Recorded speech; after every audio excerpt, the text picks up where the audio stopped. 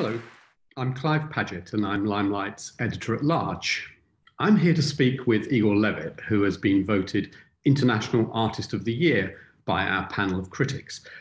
A thoughtful and exceptionally talented pianist, Igor has a string of acclaimed albums under his belt, but he's also a social activist whose interests go way beyond the music he plays. Igor, congratulations on winning our Critics' Choice for International Artist of the Year. Thanks a lot. It's a great honor. And am I right in thinking you've never been to Australia? Say again? Am I right in thinking you've never been to Australia? No. So are you surprised? I have only been here, but I have never really been there, which is definitely right up there on my list. And are you therefore surprised that you're so popular there? Yes. You bet I am. I mean, apart from your brilliant series of recordings, the latest of which I think it's not published yet, but I think I can say that it's got another 5-star review for you. Audiences in Australia may well know you for your online presence, particularly during the pandemic. I mean, was that something you did to stay connected with audiences, or was it as much about maintaining your own sanity? It was both. I mean, at the top of the list was really the connection to the people, because to put it simply, I definitely would have not continued playing the piano during that time without knowing that there are people who I actually play for. This is an integral part of who I am, and why I make music is togetherness. Like it's just boxing into the air. At some point you just get really tired. You have no counterpunch. You have nothing, and you have no counterplay. And this is what I essentially need when I make music, is the feeling of I do it for someone. Now, of course, it goes without saying that there's nothing more beautiful than actually seeing people in real and experiencing this in real. But during the pandemic, this wasn't possible. So you know what? I felt like, let's just give it a try and see what it does. So I started streaming, and just knowing that there are people on the other side really lifted me up in such an incredible way. So at the top of the list was the connection. My sanity would have been okay without it, but it was definitely much better with it. And what was it like returning to live performance? It was special and beautiful and tender, and we all needed a little while. You could tell that the people, it was really. Halls were kind of empty-ish, so it was not like it was packed. But there was a beautiful tenderness in all of it, in this whole experience, and it was really special. But it wasn't just great, because part of the story, which rarely is told, but I think it's very important, is that what was the physical and mental condition in which we all were, both the audiences and the musicians and everyone who makes a concert possible.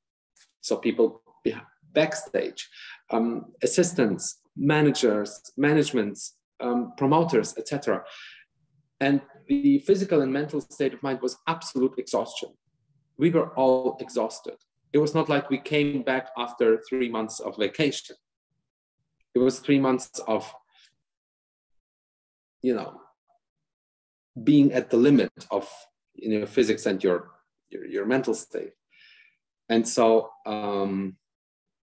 it was both. It was beautiful and difficult and overwhelming and unforgettable. You're probably best known, or certainly best known in Australia, for these kind of big projects on disc, like the variations by Bach, coupled with variations by Beethoven and by Rzuski, for example. I mean, is the scale of these and the challenge of these projects, is that something that's important to you, or is it just that the ideas you have demand a big canvas?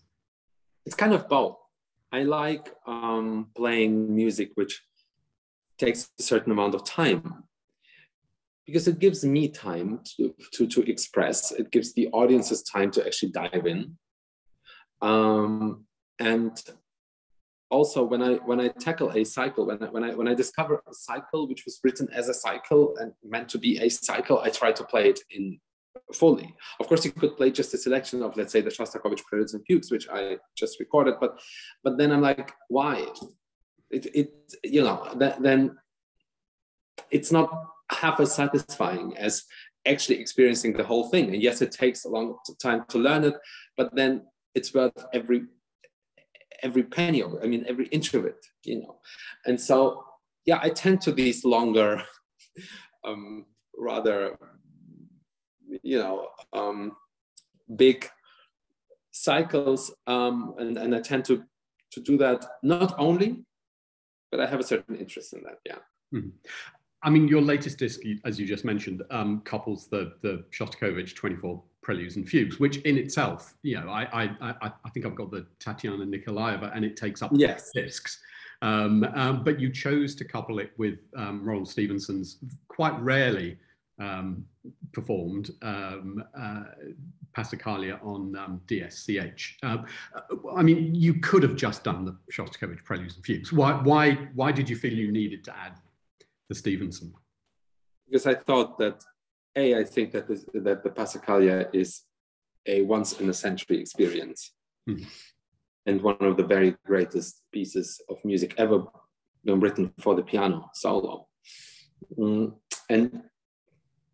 the context with this magnificent cycle by Dmitri Shostakovich, I thought, and I still think, provides the Passacaglia the biggest and greatest possible platform to actually being elevated and to make people listen to it. So there is both. There is a, most importantly, an almost limitless love for this piece, and for both of them. Mm-hmm. And there was also some tactics involved, where I thought, how can I provide the best possible stage and platform for the Passacaglia? Because you're right, it is not only, I mean, you just said it is rarely performed. It is almost never performed. Mm-hmm. And by a few people have done it in the most wonderful way, but it's not part of it. I mean, compared to the Passacaglia, Frederick Rzewski's People United is a sort of core repertoire piano piece. And there is no other reason for this ignorance than ignorance.